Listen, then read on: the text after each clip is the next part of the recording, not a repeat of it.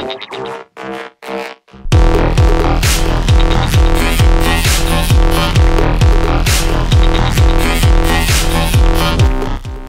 this is going to be a video here on this application called QuickPics. So I hope you guys like this. It's a very cool application, so let's get into it. I'm going to show you guys why this is my favorite gallery for my device.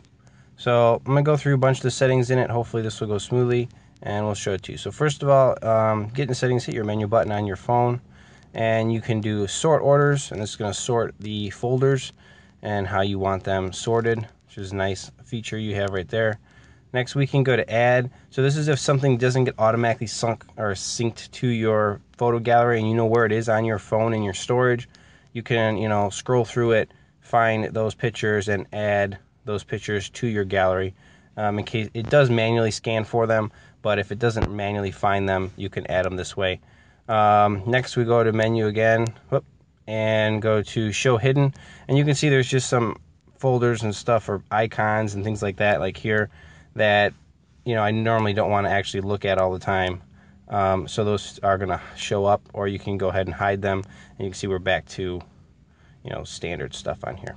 Other than that, you have settings, and there is a lot of settings in here. They do a lot of really cool stuff. So really quick, we'll go to general here, and it says include videos or don't include them in your gallery. Options, you have dark themes. Let's see what your themes are. Dark, gray, light. I like the stock one dark. I think it's nice looking, but you can change the theme and the look of it a little bit. Here, I'll do one really quick for you. We'll go light. And then it says you got some split things, some hardware acceleration, different things like that in there. You do have browse, and just a ton of great options in here on how to use this app, and included folders, excluded folders. Like I said, if you have a folder in there that keeps showing up in your gallery but you don't want to see it, you can go in here and exclude the folder out of your gallery. So you would add one, find the folder you want to exclude, whatever it is. Most of your pictures are in this DCIM.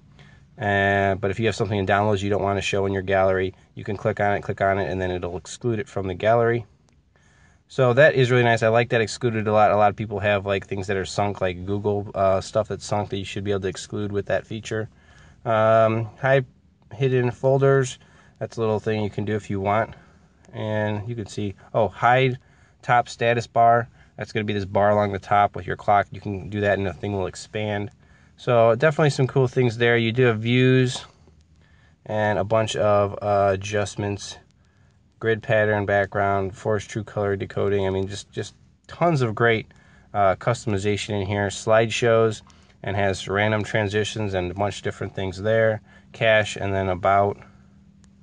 Cache right there, and it just tells you about how it's going to load some things, some thumbnails and things like that. Alright, so that's pretty much your settings. There you go. That's the white theme. So you can see it looks alright. I really don't like it, so like I said, I'm going to go back to settings. Oh, there it is. Themes, dark theme. Go back out. Okay, back to the dark theme. That's the theme I think looks the best as it is.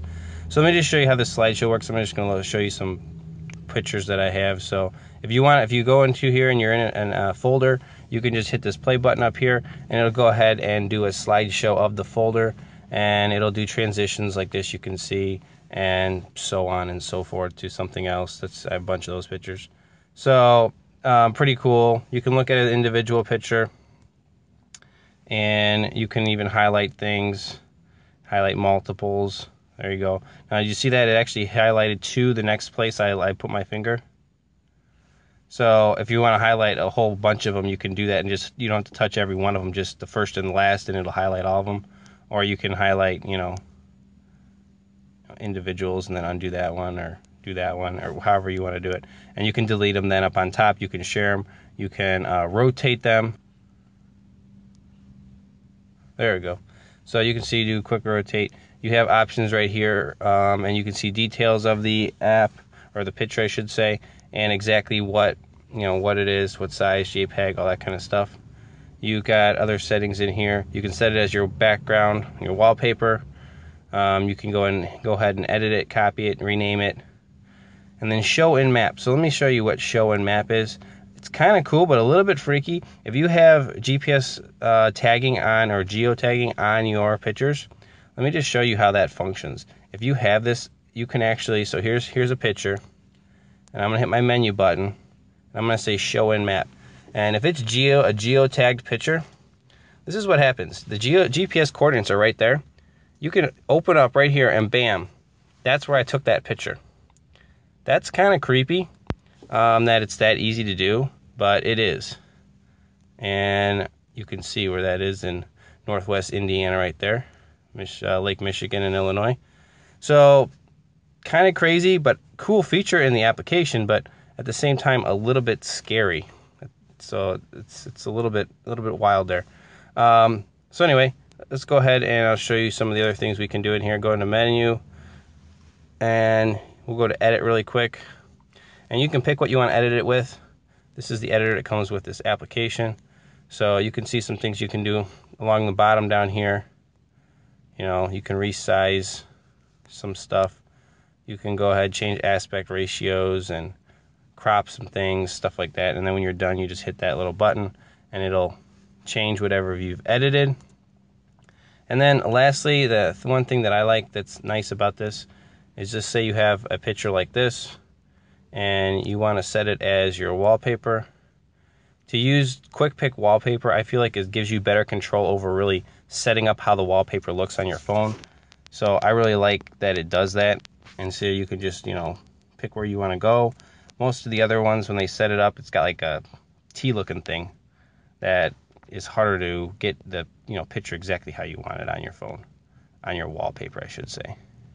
So, you know, you get this, like, you know, set up real nice, and then, you know, just hit your checkbox, and there's your wallpaper should be set. And there you go, it is.